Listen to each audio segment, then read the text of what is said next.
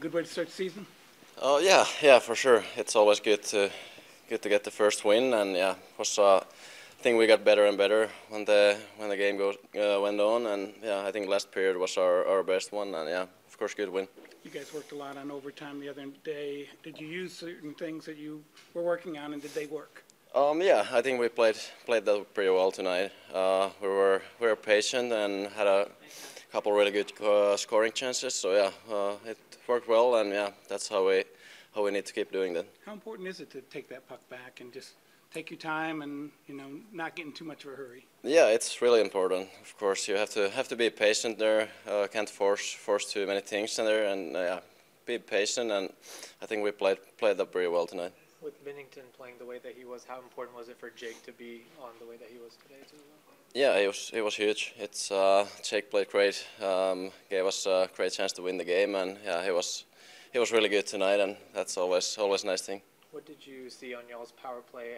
How the puck was moving, and where do you feel like you guys can improve there? I think we can improve everything. But I think wasn't very good tonight. I have to improve a lot, work a little harder, and probably simplify it a little bit. But yeah, wasn't really good tonight. Pete said that it might be kind of hard to keep both the power play and the PK top five in the league. Do you think that is going to be a challenge this year, or do you think it was just an off night?